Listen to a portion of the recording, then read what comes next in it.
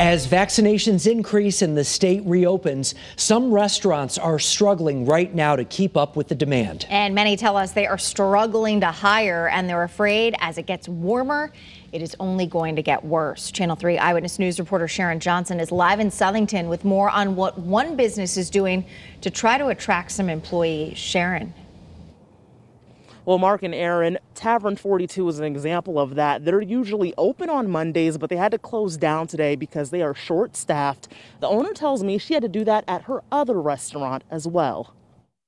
The weather's getting warmer, and I'm anxious to meet with my friends and go out to restaurants outside with my friends. As more people get vaccinated, more people are ready to get back to socializing safely. I'm very excited to go out to dinner and meet with friends. I've already had my shots. It should be welcome news for restaurants that are preparing for 100% capacity on May 19th.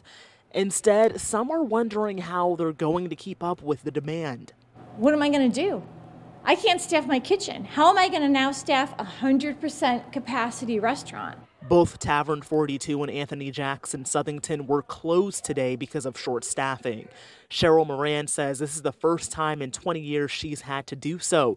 She says they're hiring for almost every position in the front and the back of the house. And we've got customers who want to come in. They love us, and we're so grateful, and we're so fortunate, and we can't serve them. Moran says many other restaurants are experiencing the same struggle. She's offering new employees $500 bonuses if they complete at least 3 months with them. The last thing I want to do is to have to shut down a restaurant because I can't staff it. So many restaurants are citing the unemployment benefits under the American Rescue Plan as the reason for this staffing shortage. Live in Plantsville tonight, Sharon Johnson, Channel 3 Eyewitness News.